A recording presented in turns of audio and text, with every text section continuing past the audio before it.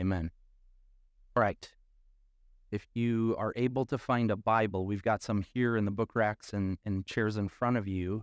If you wouldn't mind turning to the book of Habakkuk, 806. I've heard it pronounced so many different ways this week that I'm like, maybe we need to change it up.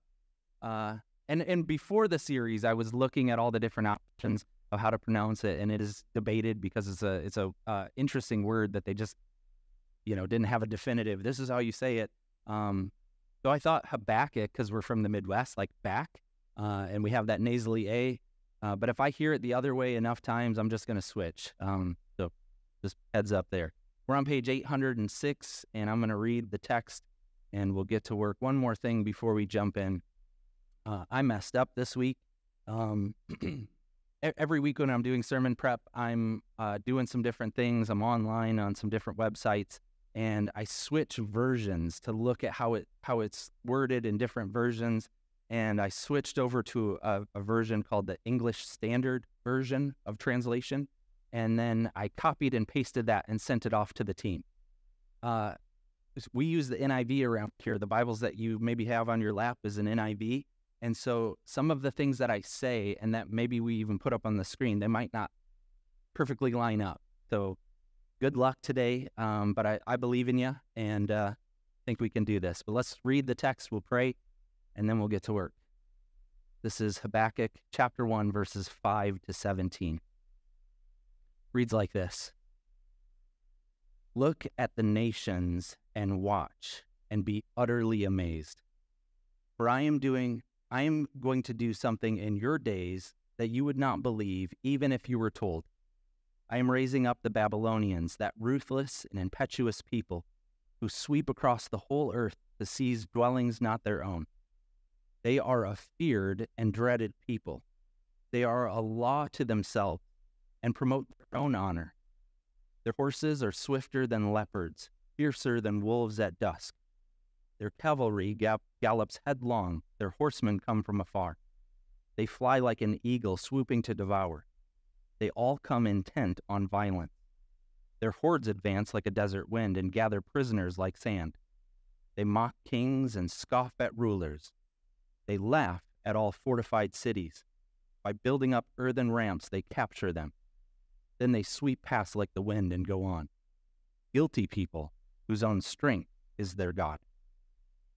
Lord, are you not from everlasting? My God, my Holy One, you will never die. You, Lord, have appointed them to execute judgment. You, my rock, have ordained them to punish. Your eyes are too pure to look on evil. You cannot tolerate wrongdoing. Why then do you tolerate the treacherous? Why are you silent while the wicked swallow up those more righteous than themselves? You have made people like the fish in the sea, like the sea creatures that have no rulers. The wicked foe pulls all of them up with hooks. He catches them in his net. He gathers them up in his dragnet, and so he rejoices and is glad. Therefore he sacrifices to his net and burns incense to his dragnet. For by his net he lives in luxury and enjoys the choicest food. Is he to keep on emptying his net, destroying nations without mercy? Let's pray. As we've opened your word together, we're praying that you, by your Spirit, through that word, would speak to us today. Help us to know who you are and what you're up to and how we can live by faith in you. We pray in Jesus' name. Amen. Amen. It's interesting. We actually, I was planning to preach this book of the Bible several months ago, studying it and preparing to do it. And then for a variety of reasons, as I was praying about it, I decided to park it for a little bit and then decided recently to bring it back out. Now, I bring this up because I wonder if the timing is God's timing and it's more appropriate now than it could have been several months ago. This week, as I was kind of just processing all that's happening with our church, there is a lot going on. There are people who are struggling with the loss of job and income and financial uncertainty. There are a bunch of people who are dealing with health concerns right now and just the uncertainty of what's going on in their physical bodies. We've got a bunch of people who are going through that right now. We've got interpersonal stuff that's just ugly. within the church and without the church. There are family dynamics and family relationships that are strained more than some of us can even imagine. And so I was actually up a few times in the night this week and just praying over you guys, and I was grateful that God had given us this book and given us the opportunity to walk through it together. And my prayer has been that this would be helpful for you. As I think through all the brokenness that's going on, I'm not trying to be flippant about it. I hope that Habakkuk is actually a trustworthy guide, and he's leading us well and helping us well. And my prayer is that you would personally feel like God cares for you. And I just wanted to say that out loud as we got started today. Well, let's look at this then under 3 headings: what the Lord says in verses 5 to 11, how it feels, because I think we get that answer in the response of the prophet, how it feels, and then finally, what does it mean? So what the Lord says in verses 5 to 11. First off, he doesn't disagree. Habakkuk is asked 2 big questions. He's looking at the brokenness of the world. He's looking at the personal pain that he's going through, the violence that he sees, the injustice among the people of God. And he says, why? God, I don't understand why you allow these kinds of things to happen. I just don't get it. So why? And then secondly, he's like, also, if you're doing something about it, which I'm not certain of, how long is this going to take? If you gave me a timeline, I might be able to kind of sit tight for a little bit, but I'm just not clear of when you're going to do something, if you're going to do something. So he's asking these questions and he's raising these concerns. God, I don't get why there is so much violence, why people are turning away from your law. The law is paralyzed because people aren't following it, and everything's a mess right now, and what are you doing? And then God responds, and we get his response here in verses 5 and following.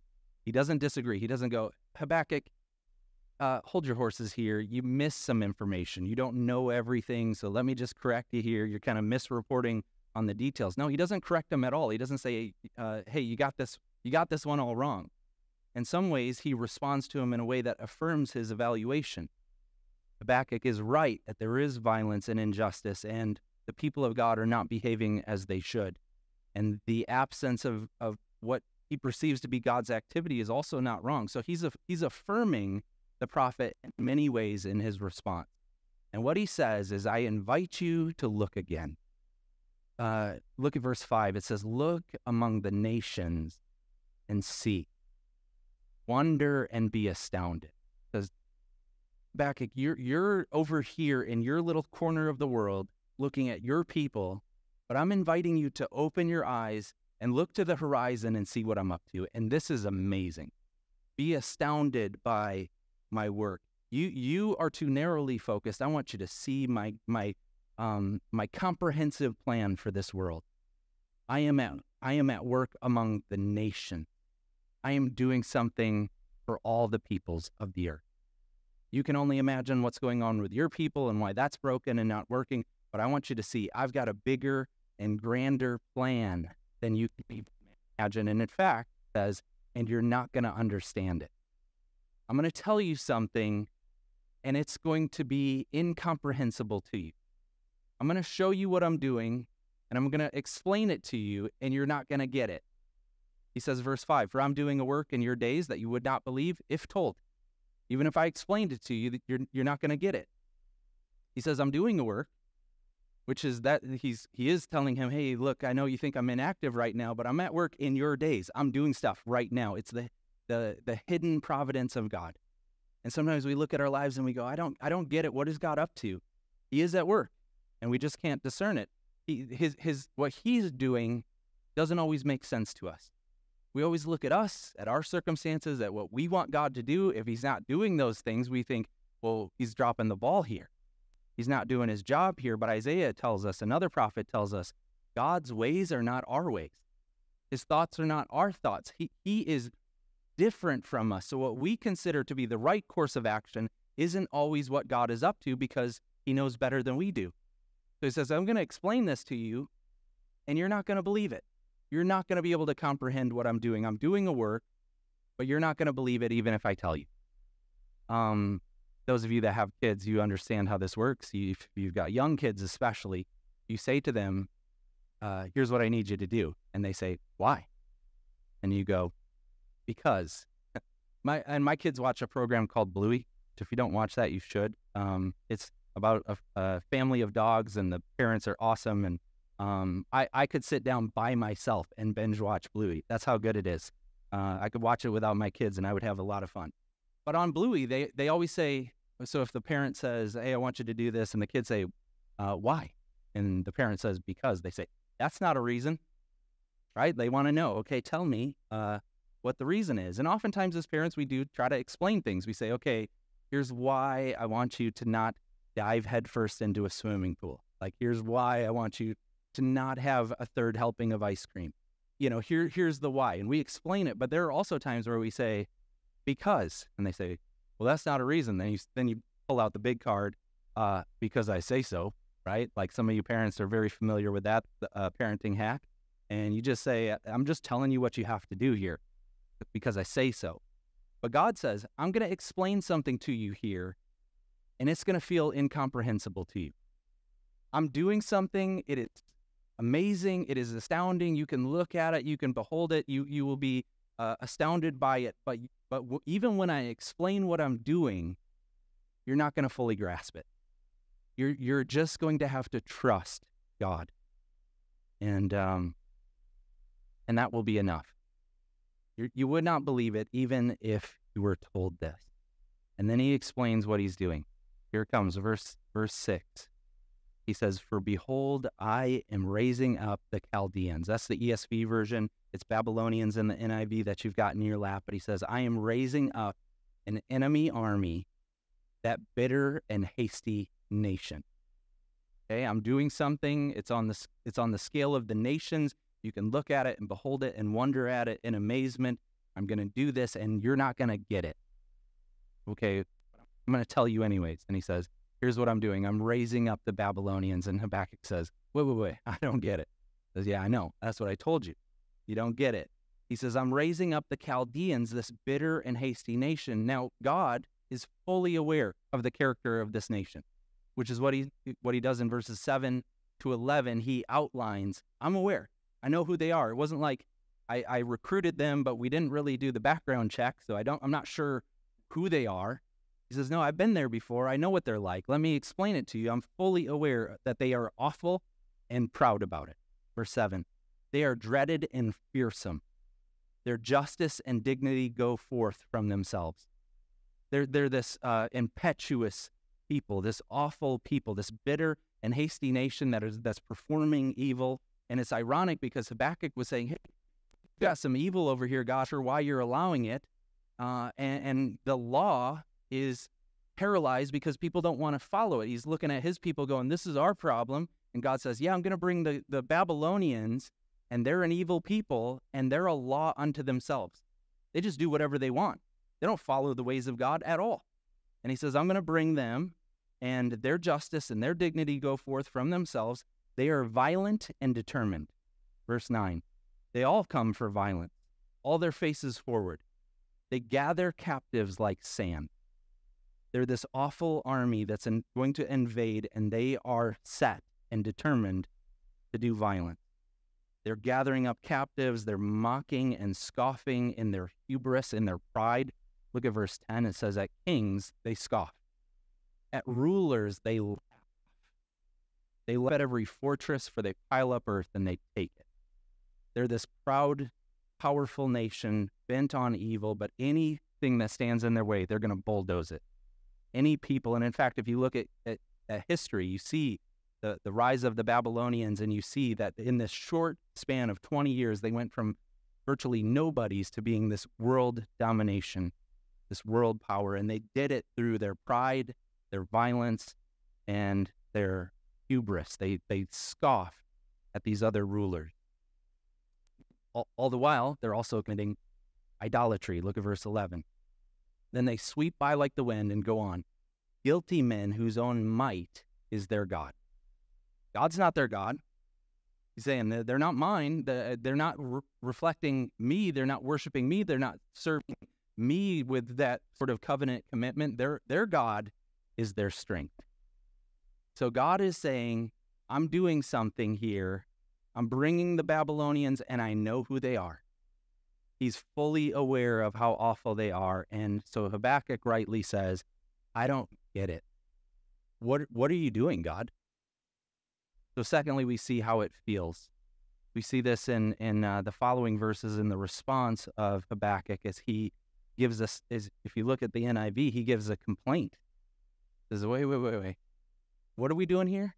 Because this doesn't add up. So it's bewildering. In fact, one of the commentators said, the cure of the Babylonian invasion is worse than the illness of the Judean sin. The cure of the Babylonian invasion is worse than the illness of the Judean sin. It's like when your kid is sick and you've got the medicine and you're like, okay, you got to drink this. And they're like, I think I'll take my chances, right? Like, I don't want this. I don't want this medicine that you have. That's what Habakkuk is saying. Like, I think we'll take our chances. I don't like this plan. And he puts it like this in verse 12. Are you not from everlasting, O Lord my God, my Holy One? It's a rhetorical question, and all of the commentators point this out, but only a couple of them really kind of double-click on this one and recognize this is an accusation. He is asking, I thought you were God. I thought your character was that you were all-knowing, that you were everlasting. And this is your plan. So he's got a complaint, and we're going to see it teased out here in a few moments, but he's saying, I don't get it. This doesn't sound like God to me. I thought that you were from everlasting, O Lord my God, my Holy One. He's wrestling with who is God. If this is what God is saying to me, I bring up the evil in the people of God, and God says, I'm going to bring a worse people to be the instrument of my judgment. He says, I'm not sure who I'm talking to anymore. And what I want to say to us as we wrestle with evil and injustice and the pain and the brokenness of our lives, this process that the prophet is going through of wrestling with God is actually a very, very healthy and helpful process where we're willing to say, God, I don't get it, and I don't get you. And some of us are too fearful to be that honest, invited to do. God, I don't get what's going on here, and I'm not really clear on who you are anymore. But I'm willing to stay with this until you tell me. In fact, it reminds me of in the New Testament when Jesus was giving this teaching in John chapter 6. It was very confusing. He's giving us a lecture, a sermon, and people are listening, and they're like, what is he talking about?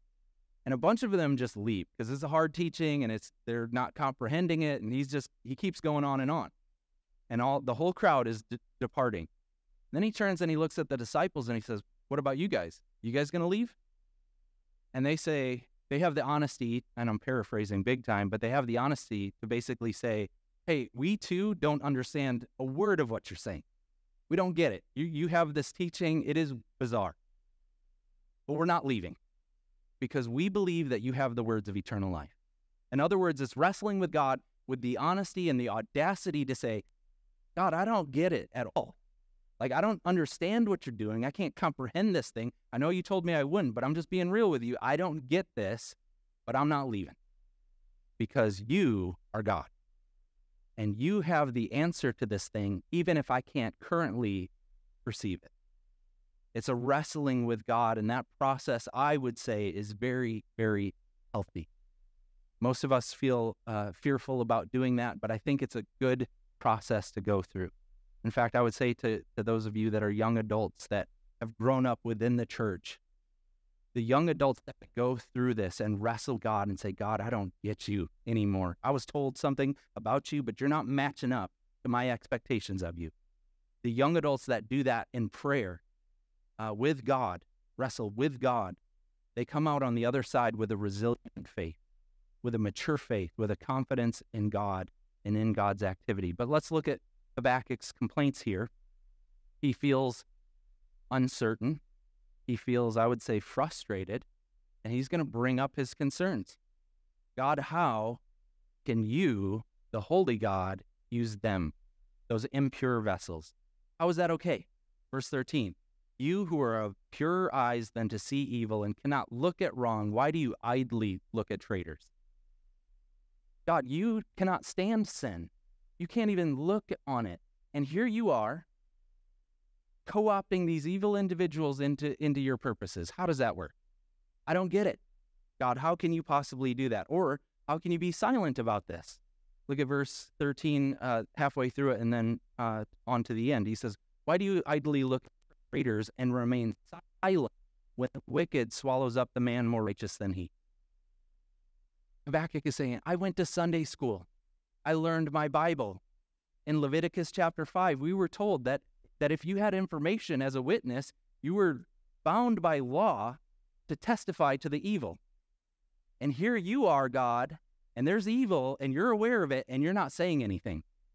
How does that work? He's being totally raw and totally honest with God.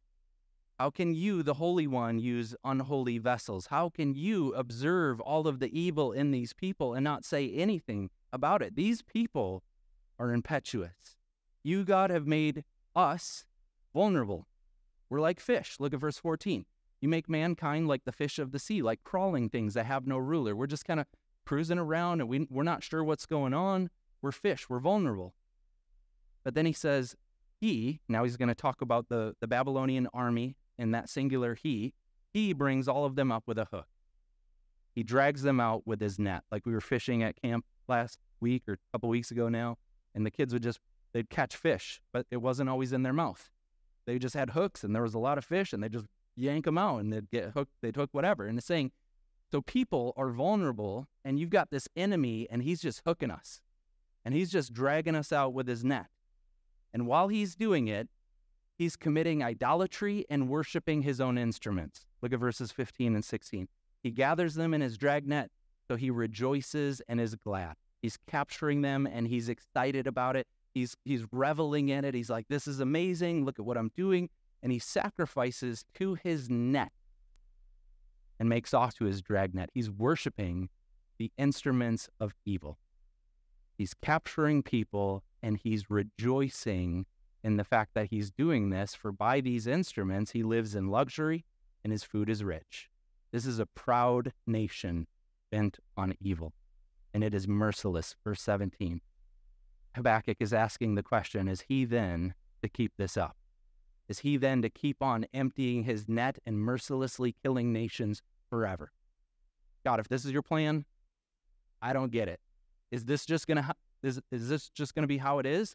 You're going to allow these awful individuals to come in and have their way, and is that the plan? So how is he feeling? I think we can answer that pretty straightforwardly. He is very confused and frustrated and possibly even mad at God. God doesn't seem to be playing by his own rules. God seems to be behaving in a way that is out of step with his own character. And what Habakkuk is doing then is he is wrestling with the answer that God has given him. But he's wrestling with God. And so as we consider why this is important for us, we need to recognize a few different things. The first thing that I would say is that when you are upset with God and you do not understand his ways, and you look at providence in your life and you stack it all up and you add it up and you go, this doesn't add up. How can you, a good God, have allowed this to occur? When you do that, here's my first pastoral encouragement. Stay with God. Wrestle with God. Be willing to just be completely honest with him and articulate how you are really feeling. He can handle it. He can handle it. And in fact, your doubt, it doesn't necessarily mean there's an absence of faith. And in fact, in some ways, I would say it's an evidence of your relationship with God. If you're willing to speak these things out to God and express your frustration and your concern, really it's proof that you're in a relationship with a living God who surprises you, who doesn't do everything the way they would do it. And when you wrestle with him in this way, it's a good and beautiful thing because you are coming to know God as he truly is. One of the commentators, David Pryor, he puts it quite beautifully in his little commentary. He said that Habakkuk has this very strong inner security. He's a person beloved by God and belonging to God. And that then, because of his awareness of his relationship, he's able to do something that is quite bold. David Pryor puts it like this: that confidence in his relationship releases him to batter the gates of heaven and berate the living God. Have you ever prayed like that? Where you go before God with such honesty that you're willing to say, I don't get you. Are you sure you're God? Because you do not make sense to me. And then are you willing to stay with him until he answers? Because that's exactly what Habakkuk is doing here. He's like, I don't get you, but I'm not going anywhere. You're stuck with me. And I'm not releasing you until you give me an answer here. And so he raises the second complaint, and we recognize that he is upset with God. And so here's the one of the things I want you to recognize. The Bible really, really, really cares about your emotion. I'm not sure if we've said that enough. I'm speaking this week about all the discipleship material. Most of what we tell people within the church is you need to know some stuff and you need to do some stuff. There are certain truths that you need to be aware of them, you need to affirm them, you need to believe those doctrines about God, and then you got to do some stuff. Here's the activity that Christians ought to perform. The Bible has a whole nother category, and it is the inner life of the believer. And it is significant that so much of the Bible is aimed in that direction. What's going on the inside? You've got books like this one, like Habakkuk and Job and Lamentations, that says, here's how you unload your heart when life stinks. Here's how you unload your heart when nothing is going your way, when your life looks like a smoking pile of rubble. Here's what it's like. The Bible says, you talk like this. You feel like this. The whole book of Psalms, it gives us all this language of the heart, of what it's like to follow an unpredictable God, a God that surprises us and doesn't do what we would anticipate in a world that's broken, that continues to assail us, and it gives us language, because the inner life of the believer is a part of the discipleship program. And so we need to recognize what we feel is important to God. What's going on the inside is important to God. And Habakkuk here, he feels an awful lot, but he is offloading it before God in prayer. Well, here's the thing that we need to see. What does this mean? Why is it that God sought to record this dialogue in a book of the Bible so that we would have it? What was he intending to accomplish here? What does he mean by it? What does he want us to take away from an experience like this? And I've got a handful of items here. The first is, we need to be willing to say that God is at work, and sometimes we don't understand it. God is at work doing stuff that maybe we can't perceive, but he's never inactive. He never takes a break. He never checks himself out and says, you know what, I'm just going to step away for a little bit. We'll just see how this plays out. I'll return to it later. No, he's always at work. Sometimes we just don't discern it. Tim Keller points this out in his sermon on this, but I actually learned it in a missions course. It's interesting to think through how God used the Babylonians and other changes in world dominion in human history to accomplish the spreading of the gospel. It's wild. In a missions course, one of the professors was talking through this, like, isn't it wild that because of these different things, the Jews were dispersed and they ended up in all these different places and they started doing worship a little different in synagogues? That would later be used in Christianity to be an instrument of the gospel. Or these other things like Rome coming in and paving all these different places so people could travel. And we look at it on first pass and we go, yeah, that doesn't look good. It looks like God messed up here. But then you zoom out and you go, wait a minute. God was doing something that we would have never dreamt of. He was able to take some of these events in human history that we would write off as catastrophe, and he was able to repurpose them for his good purposes. Well, that's the second thing that I want you to see here, that there is this principle in Scripture that God can take evil and turn it to good. And it travels all the way through the entire Bible.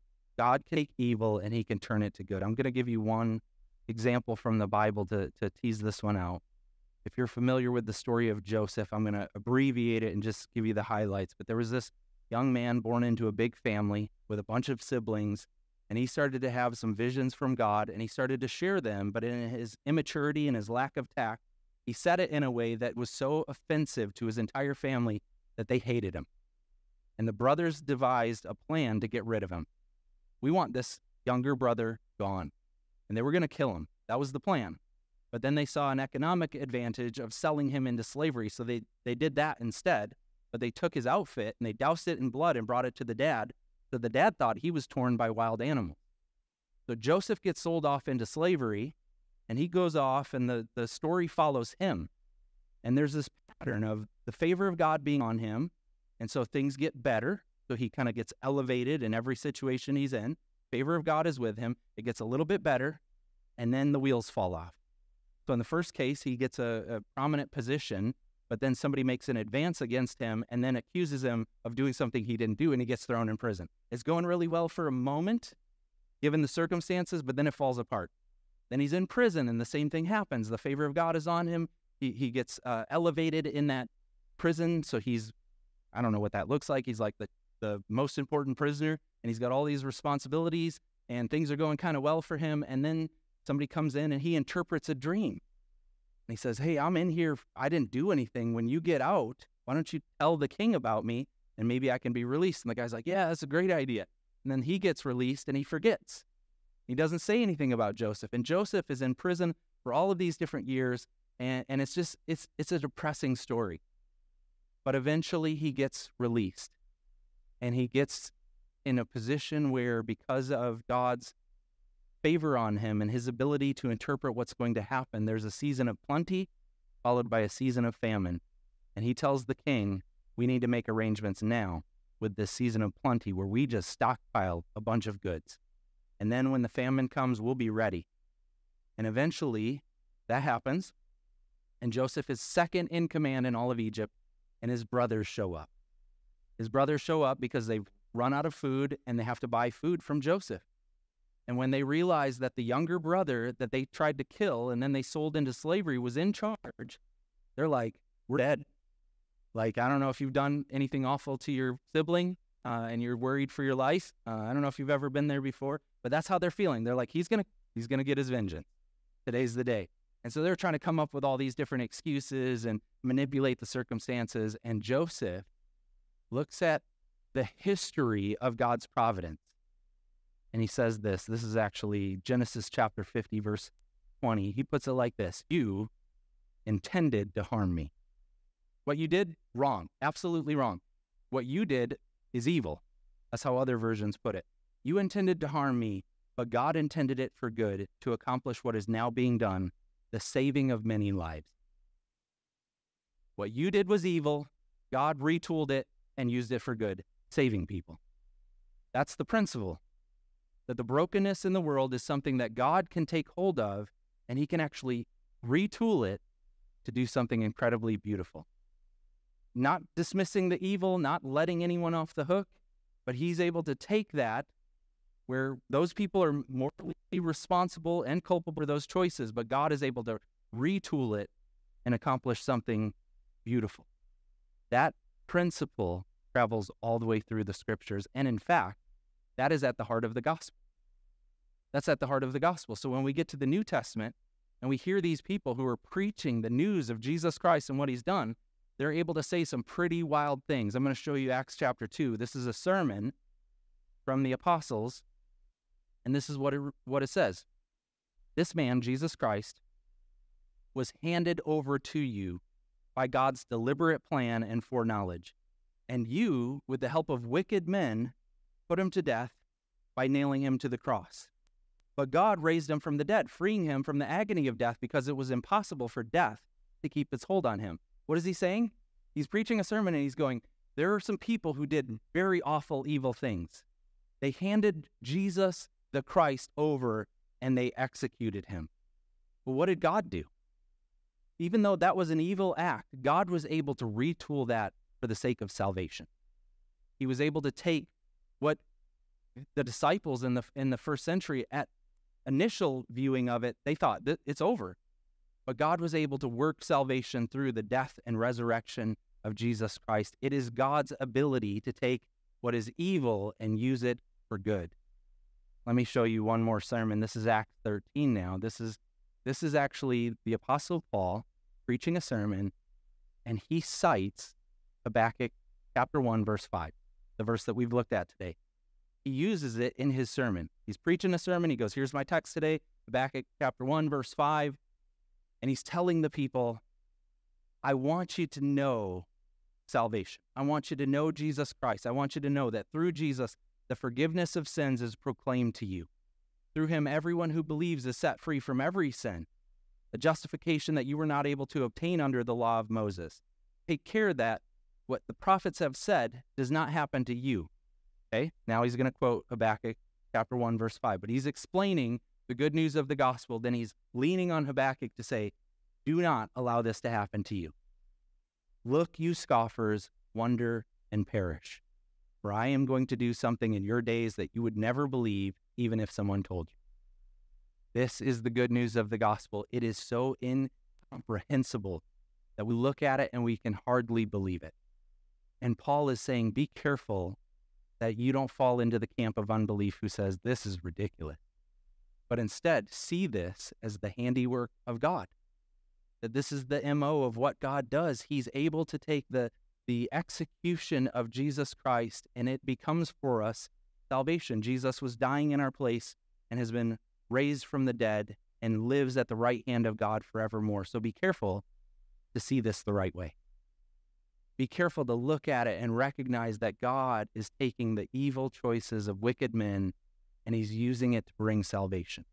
That principle is a beautiful principle where God takes evil and he retools it for good. Okay, but we got one more thing to do, because some of us are sitting here going, well, sounds good in theory, but have you seen my life? Right? Sounds good in theory, Core. I mean, yeah, great. God is bringing salvation to the earth, but my life is so broken. What does it matter? What does it matter? Now, to know that God is able to take evil and repurpose it for good is one thing, but to believe it at the level of the heart is entirely different. There's a moment where Christians come to a place where they see the work of God so profoundly that it changes everything. That you can look at the circumstances of your life and they can all be going downhill, and you can still rejoice in what God is up to. And here's what it is. It's when you begin to recognize that that work that happened on the cross, it started that day, but it is not finished. In the sense of this, one day he will return and make all things new. One day he will return and he will make all things new. He'll wipe away tears from eyes. There will be no more sin or sickness or pain or cancer. The old order of things is going away. Now, when that lands on your heart, it changes how you begin to interact with the broken world and your broken life. So the Apostle Paul in Romans chapter 8, he puts it like this. He says, I've done the math here. I've added these things up, and here's what I need to tell you. It is not even worth doing the math on this one. He puts it like this, Romans 8:18. I consider, that's that mathematical term, I've done the math here, and they're not the same. So you start to do the debits on one side, and you go, my life is broken, this isn't working out, all these kind of negatives on one side. He goes, you can do that, but it's not even worth going down that road. It's just busy work. It's like the new kind of math that your kids do. It's like, man, there's a lot of extra stuff in here. He's like, you don't have to do that. I consider that the sufferings of this present time are not worth comparing with the glory that will be revealed in us. You want to know which one has more? If you're trying to weigh this one out and go, is it worth it? Is it worth it to follow this God who takes evil things and retools them for good? Is it worth it? And he goes, you don't have to do that math. You don't have to try to figure this one out. Like, maybe it's just bad. He goes, what the Lord is accomplishing far outweighs any suffering that we will ever go through in this world. And the Apostle Paul said that, but he also lived it. He was the dude who, by preaching the gospel, was arrested, and people tried to execute him. There was a time where they drug him out, they took rocks, and they stoned him to death. And they left him, thinking he was dead. And he gets up, like, I got work to do. I'm going to keep on preaching this Jesus Christ because my sufferings are not worth comparing to the glory that will be revealed in us. The good news of the gospel, the fact that God can make all things new, that he could take evil and repurpose it for good, is such good news that it can change our life. And we can cruise through a hurting and broken world with all kinds of disappointments, but when we come to this truth, when it lands on our heart, it changes us. And we join in the Apostle Paul, rejoicing in our Lord and Savior and what he's done for us. Listen, God often speaks to us, and we don't fully get it. We can't always comprehend what he's up to. He told us as much. I'm going to explain it. You're not going to understand it. But he's at work, and his work is beautiful, and it includes the nations. We can feel all kinds of things about that, but let's take those honest feelings before the throne of God's grace, and let's remember the cross work of Jesus Christ and what he accomplished through his death, burial, and resurrection for us. And that, my friends, will change us. Let's pray. Lord, we pray that you would help us to believe the good news of the gospel. We pray that you would give us perspective that helps us to see how you are at work in this world and to be patient. Things didn't get better for Habakkuk. They got worse. Nonetheless, he came to a place of waiting in faith and rejoicing in trial. And I'm praying that for my church family. Obviously, Lord, I want things to get better. I'd love it if you would heal broken bodies, if you would heal broken marriages, if you would restore broken relationships. Lord, I would love all of that to happen, and I believe you have the power to do that. But no matter what, Lord, I pray that you would give us the faith that can wait patiently as you perform your glorious and wondrous work. And we look forward to the day where you return and you make all things right. But in the meantime, God, would you give us the spirit of being able to rejoice in the midst of suffering for your sake? We pray in Jesus' name. Amen.